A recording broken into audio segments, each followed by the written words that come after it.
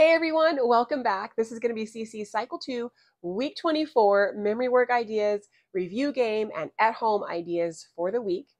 This is our last week. We have accomplished so much, as in every year I'm always amazed by the time we get to this point with how much we have taken in, all the hard work that we've done as lead learners and our kiddos' teachers, and then our kiddos as well. It's just an amazing feat, and it always feels good to get here to spring when it just starts warming up and you want to be outside a little more to be wrapping this up already. So here we are with our last week. For math this week, we are going to be learning the identity law, and we sing it to the tune of Polly Wolly Doodle, and the tune goes like this. The identity law for addition states A plus 0 equals A. The identity law for multiplication states A times 1 equals A. The identity law for addition states A plus 0 equals A. The identity law for multiplication states A times 1 equals A. Basically, we're just getting across that whether you add 0 or multiply it just one time, you still have A. And so that's a good concept for our kiddos to get a grasp of. No matter how big the number is, if you just have one of it, it's still the same number. And no matter how big the number is, if you add 0 to it, it's still the same number. And so that is the identity law. And I will just draw that up on the board and go through that. For English, we are learning an interjection. And we sing this to the tune of La Cucaracha. And it sounds like this. An interjection is a word or phrase used as a strong expression of feeling or emotion. What I like to do though, and what I'll probably do this week, is just draw up on the board just a few examples of interjections. I put them in these little PAL boxes because it makes them pop out, and usually that's how an interjection is in conversation. And then you can kind of say some wow or cool or ouch. These are all just different examples of interjections. Okay, for history, we're learning about the end of the apartheid. And so what I did our first year through is I had my daughter write out some cards that kind of showed what we're talking about with each of these sentences in the history statement.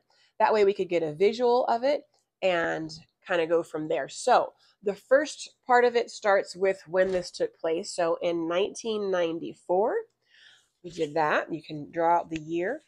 Then we drew the map of Africa and kind of highlighted the area that we're talking about. At that time, president was President de Klerk, and that's what we talk about in the song. Then it goes to when we say free elections, we just drew out what the election looks like. Kind of talked about that when we presented this history statement, just the power and the amazing opportunity that it is to have elections and what the difference is between a free election and not. Then we talk about Nelson Mandela, so she wrote out his name. Then we have the flag of South Africa because Nelson Mandela became the first Black president of South Africa. And I just drew out little people to show what that means. There were many leaders before, and he was the first Black president. And then on the next page, we're showing apartheid. So that's where we have division, where different people were on different sides of the line of doing life in any way. And then the song ends with the apartheid ending, and everybody could be together. And so that is how we cover history. We just go through those as we say the statements in the song. You could do any version of those pictures, or you can use the link that I have in the description below that is already pictures made out of each of the history statements that we've had this year. And so you can use that. I'll have that linked in the description below. For Latin this week, we are learning our first conjugation's future perfect tense. So we use our crown that has our arrows pointing up, And we use imaginary candles that we can blow out after the end. So the crown reminds us that we're singing it to the tune of Happy Birthday. This is our birthday crown that we put on. Arrows remind us that it's future tense. And then when we blow out the imaginary candle, that's just like blowing out candles on the birthday cake.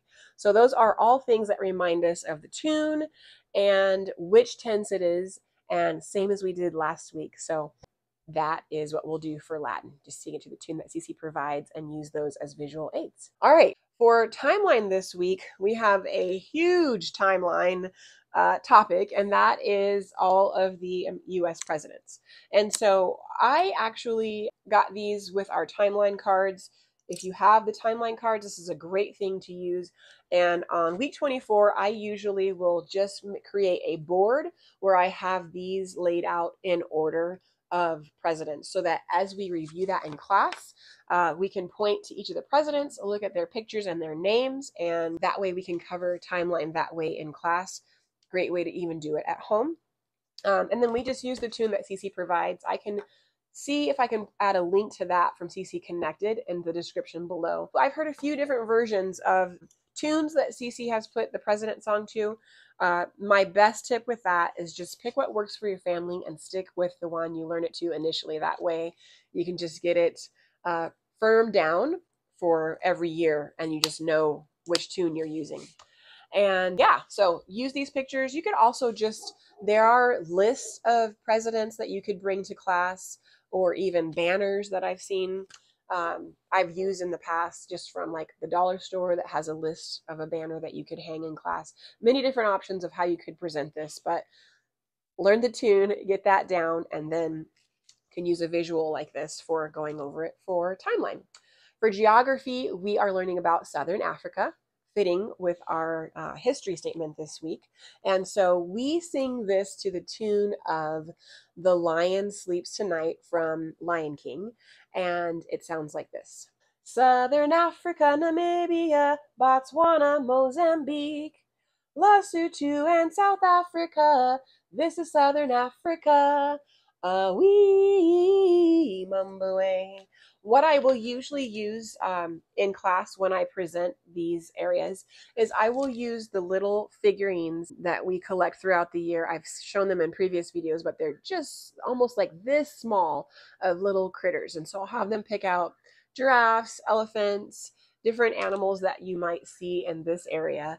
And we'll use that as we go around to the different areas and as we're singing the tune. So that is how we're going to cover geography. And for science, we have what units are used to measure electricity. And so we have ohms. So we take out our O. Ohms measure resistance. Then we have volts. We're going to do a V. Volts measure voltage. Then we have amps. We're going to make an ASL A. Amps measure current. So we go like this with our A, like a current. And watts, we're going to make a W. Watts measure power. So you could do like this, like just show like power when you do that. Or you could do what we did at last time through this cycle is go like you're turning on a light switch and then the light's coming on. So you can sing this to the tune of Oompa Loompa, and it sounds like this. Ohms measure resistance. Volts measure voltage, amps measure current, and watts measure power. And that's how we cover it for class and at home. I got the tune from Shelley Normand and the motions from Nicole Dragoo. So that is where those originated, and I love them. They show kind of what's going on. I think I could add a visual aid too in the description if that would be helpful for you and your class or your group this week. I will add that down below. And I think that is everything for this week. For review this week, I would suggest doing something that kind of cultivates everything that we've learned so far in a fun way, like a game that could earn prizes. Usually communities get together maybe on this day and do like a big group thing. In my first year in CC, we had little stations in the gym where each of the tutors kind of planned a fun game to play, and each of the tutors had different subjects or weeks that they were assigned to for covering at their station. And then once the kids answered the question, they'd get to pick a little prize out of a bin or the community box. And it's things like stickers, slinkies, even candy, all the fun stuff. So that is a great idea to do, whether you do it with your community or at home with your own group and kiddos. Fun way to wrap up the year and to celebrate all that we've learned and all the hard work that's been put in from the kiddos. Okay, so that's my suggestion on review. Oh, if you don't want to do a big group thing, you could always stick to something like a bingo or a sequence game that covers a lot of ground. And I've talked about those before in other videos, so I won't go into too much detail. I can put some links in the description below. And you can also check out my video on review games that kind of goes into a little bit more depth about that too. So that is what I would recommend for review. For Magic School Bus and videos that you could watch this week, there is one called Gets Charged, and there's another one about computers called It Gets Programmed. Since we're learning about electricity for science, that would be fitting. So the one about electricity and Gets Charged is season 4, episode 9. And then the one about computers is season 4, episode 11. So those are two fun things that you could watch on the side this week. If you are looking for different books, there is a book you could read. Obviously, Who Was Nelson Mandela would be great, but also Nelson Mandela, Long Walk to Freedom is another book, or Nelson Mandela's Favorite African Folktales. Those are some great options for books, and I will also include a link in the description below for other ideas as well. Okay, I think that's it for books and things like that. If you are following along with the Indescribable devotions each week, you could do page 34, and that's all about kids. And for Eating Our Geography this week, since we are studying about Southern Africa, the national dish of South Africa is called baboti, and it's basically a minced meat curry dish that's topped with an egg, and it looks delicious. They have a lot of the hints of even like the spices that come from Malay, Indonesia, and just Dutch ideas, influences in general. So they use a lot of the cinnamons and the curries and the nutmegs and cumin and turmeric, that kind of thing. Those are the kind of spices that you'll see a lot of in that area. So soured milk and yogurt are also common drinks over there. They do a lot of grilling of meats. But if you wanted to make a dish this week, it might be kind of fun to try out the baboti. And that is my suggestion for things to eat this week for week 24. And I think that's everything for this week. So I hope you guys have a great spring and a great summer, great time off, great break.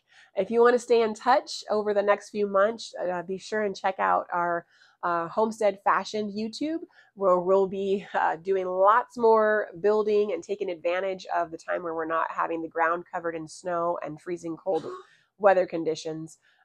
So we'll be doing a lot more building, a lot more outdoor projects and animal tending. Our family has grown a lot in the last few months. We now have bunnies and pigs and guineas and ducks and chickens, and I didn't expect that we would grow this fast, but it is happening fast, and it's exciting, and we're sharing the journey over there on the Homestead Fashion YouTube channel. So we'd love for you to stay connected with us over there over the summer. I'm also going to be sharing some of our best practices, resources that we have been really beneficial to our homeschool year this year, and favorite games to play during the break, things like that. So you can be looking forward to some of those videos coming out in the coming weeks as well. Have a great day, great week. We'll see you next time. Bye.